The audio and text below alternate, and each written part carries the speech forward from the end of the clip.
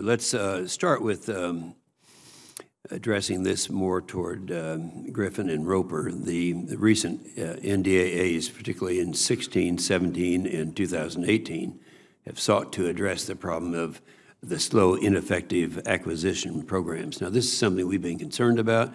This committee has explored. Every time we pass another NDAA, we set up a system to try to correct the failures that we've had in the past in acquisition. Some of the prominent acquisition failures that we've talked about, we have to keep in mind that they were real, and I'm particularly concerned about it because 3 of these directly affected the Army in my state of Oklahoma. We had the Future Combat System. We all remember that. That was going to resolve all of our problems. We got into $20 billion into that and then junked the system. The Comanche helicopter, similar thing happened. That was $7.9 billion. The Crusader, I remember that well. That was $2.2 billion. Now, this is money that was spent for which we got nothing out of. It was a total waste, as I see it. The Expeditionary Fighting Vehicle, $3.2 billion. The Expeditionary Combat Support System, $1 billion. That's Air Force computer system. And all of those that we just mentioned add up to $67 billion, or roughly equal to the amount of money authorized in the fiscal year NDAA for OCO.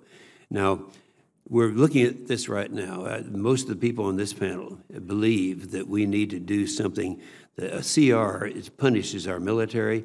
It's just a continuation of the failures that we've had in the past. So my feeling has been that we need to make some adjustments. So when all these decisions are going to be made, I guess some of them today and tomorrow, we've got to keep in mind the problems that we have in our military. So let me just say, Dr. Griffin and Dr. Roper, with the recent changes in the acquisition process and new organization set to take effect on February the 1st, how are the 2 of you going to learn from past mistakes and ensure that we do not repeat them while providing our service members with the best military available? And again, it's not just the last 3 fiscal years that we're talking about. Many years ago, I was on the House Armed Services Committee. We were trying to get acquisition reform at that time. So I'd like to get your response to that, your ideas now. If you'd like me to proceed first, sir? Yes. Thank you, Senator Inhofe. I'm not the first, I'm not even the first here in this hearing today to comment on the unseemly role of process, procedure, excessive bureaucracy in decision-making on acquisitions of new systems in the Pentagon or by the Pentagon. So I agree with your remarks.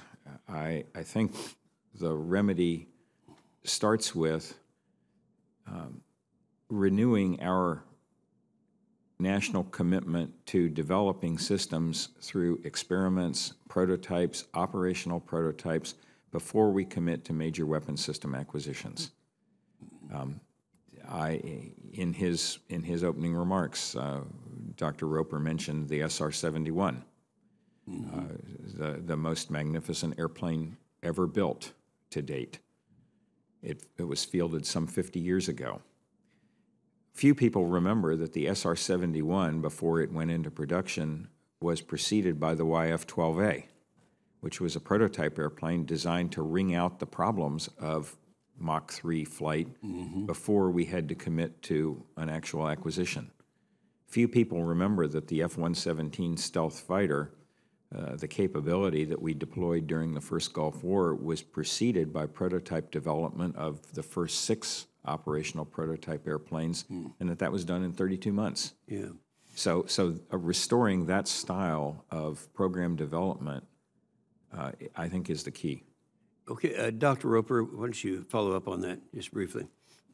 Yes, Senator, I completely agree with Dr. Griffin's points. I'll just add a couple of my own. I think the rigidity and the complexity of the requirements process stacks the deck against us up front. I know many of you have seen the hundreds of pages of requirements that are often part of programs that are very complex. When a system is specified that rigidly up front, there's not a lot of trade space for program managers to explore, to prototype concepts. and avoid getting requirements that really the technology base is not able to achieve. And when that happens, you have to have those technologies mature for the program to proceed. And so you get too many miracles that have to occur. So being able to pull the risk early and be able to prototype and experiment to retire them would be of huge benefit. I also believe that designing for sustainability and upgradability is not something that the department as a whole does well. We design for performance, but not for things to evolve into the future. And to help us in that matter, we should look at commercial technology and practices to guide our thoughts. And we're not extremely good at incorporating commercial technology because our rigid requirements process often says it's not good enough in one facet or another. Yeah, well, those are good points, and my time has expired, but I do want to sit down with the two of you sometime in the next few days to talk about some specifics, because that's a problem sooner or later we're going to have to resolve.